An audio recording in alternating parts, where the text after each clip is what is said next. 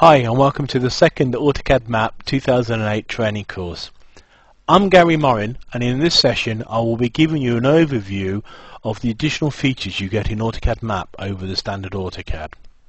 I'm going to concentrate initially on data connections. You can get through to them by going down to the task pane and clicking on Display Manager, clicking on Data, then Connect to Data. Now the data connections allows us to go out to other GIS formats and pull the data directly through into AutoCAD Map for us to work on. It's actually being pulled through in its native format without any need for any conversion. So let me show you how it works. I'm going to use shape data for now. As we shape data, click on and pick my shape file, SSI file here, and hit connect. Let's just add it to the map. And we should see an extra layer added, this light yellow layer here. If I tell it to zoom to its extent, you will see the shape data, the shape objects being shown in AutoCAD Map. Now, shape data normally has attribute information, and when you go to convert shape into AutoCAD using other means, i.e. DXF, you quite often lose that. But if I just select the layer here and click on Table, these are all the attributes connected to the shape data I've just pulled in.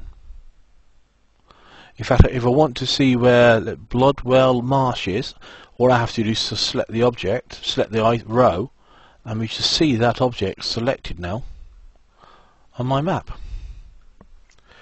Now, perhaps I don't feel that SSI should appear in a light yellow colour. If I want to alter the way it looks, I can just go up to Style and change it. In fact, I could add a new theme and theme them on based on different values in the attribute data, but for now I'm just going to click on the style, choose the hatch pattern I want it to appear in. In fact, I'm going to leave it as solid. I'll choose a colour. Let's go for a dark red. Just alter it. In fact, under colours we can actually go down to more and pick any colour we wish it to be. But I'll leave it like that, hit OK, and we should see all our sites now have changed colour. Now the beauty about the data connections is that it doesn't matter where the data is coming from, whether it's Esri shape files, Esri ArcSDE, MapInfo tab files, you've got data stored in an Oracle database, Microsoft SQL Server.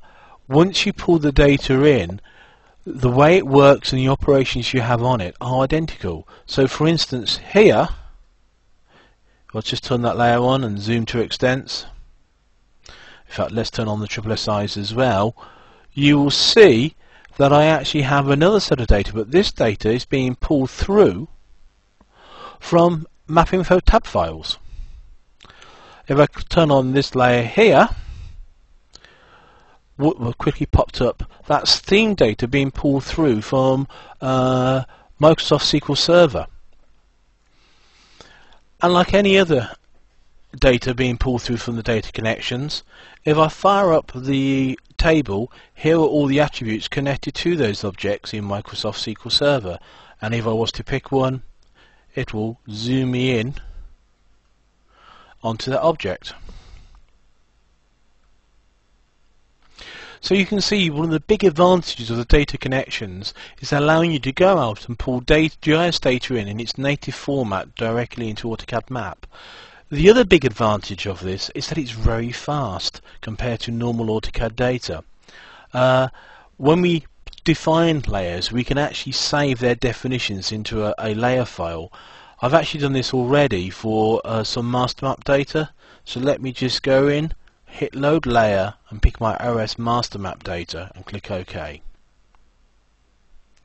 You can see straight away we have a new layer definition pop in, and let me zoom to its extents. So this is me loading it into this AutoCAD drawing, and can you see the speed in which that comes in. And let me now just zoom in and show you just how much data is actually in there. Let's just zoom in a small way. Let's pan down and carry on zooming in a little bit further.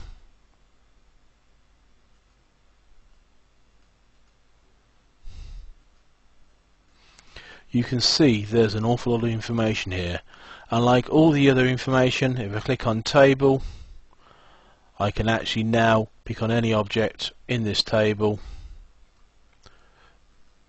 and obviously it will select and zoom to us and shows that information very fast.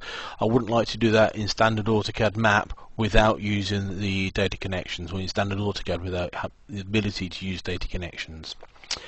Thank you. In the next session we'll go into more detail of how we can edit this data and save it back. But if you have any questions or any comments, please don't hesitate to contact me. Thank you very much.